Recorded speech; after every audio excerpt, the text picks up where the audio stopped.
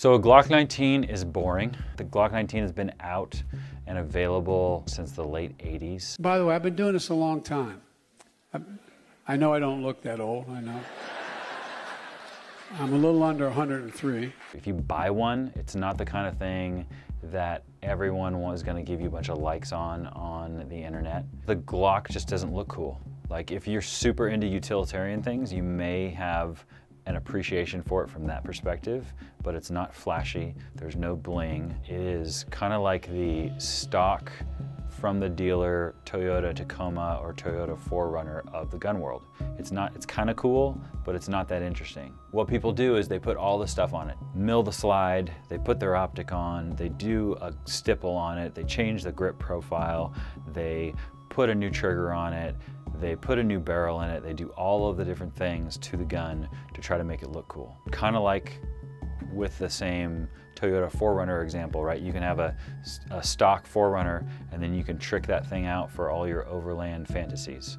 The same thing can happen. You can have a stock Glock 19 that works really well, and then you can trick that out for all of your video game fantasies.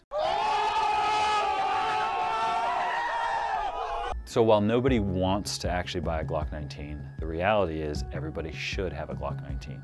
And the reason why you should have a Glock 19 is because it just works. You know, it doesn't feel the best, it doesn't have the best trigger, it doesn't have the best sights, it doesn't have the best ergonomics, it doesn't have the best, highest magazine capacity, it's not the most accurate, it is not all of those things. But what it does really, really, really well, and probably better than any gun, is it's reliable. It just works. You can put pretty much any kind of 9mm ammo in it, and it is going to shoot, and it is going to shoot reliably. And it's going to shoot accurately enough, it's going to have a good enough trigger, it's going to have good enough ergonomics, it's going to have good enough sights. Because of the years that it has been in service and the number of large government entities that use the gun and of the number of professionally minded users that use the gun, it is a known commodity. When you buy a Glock 19, you know what you're going to get.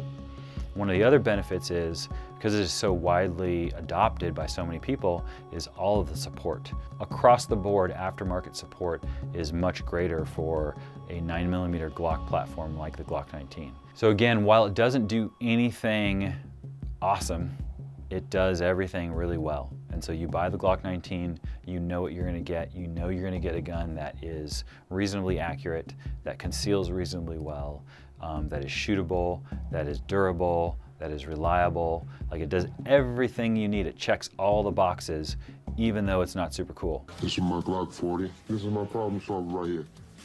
This is my baby. You got a problem, I'll solve it. It's a nice piece of work. The reality is most of the polymer guns that are on the market are copies of the Glock in some way. So whether you're looking at like a Walther or a CZ or a Smith & Wesson M&P or any one of the other popular common polymer framed guns, which all of those guns may have attributes that they do certain things much better. They might have awesome triggers or they might have awesome ergonomics.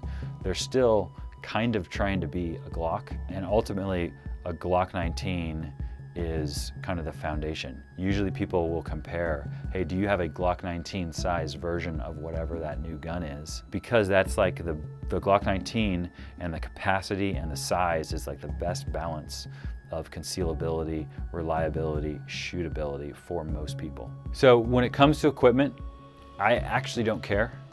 If there was a better gun that was more reliable and more shootable and more universally adopted and had better support for it, I'd be glad to carry that gun. I don't work for Glock, I don't get paid by Glock. We sell accessories for handguns, and the reality is there's just not the demand for the other things. Our user base is the professionally minded user, and there's just not the demand in that group of people for things other than 9mm Glocks, and the Glock 19 is the primary thing. 80% of the holsters that we sell are for Glocks, and probably 80% of those are for Glock 19s. So I think the moral of the story is the more boring your gun is, the better it is. The boring guns are the ones that have shown themselves to be reliable. You know, you can put a bunch of flash on it. Ultimately, what most of those things are probably going to do is decrease your reliability and actually take away from the gun. Buy the boring gun, buy the Glock 19, know that you can trust it to save your life and the life of the people you care about.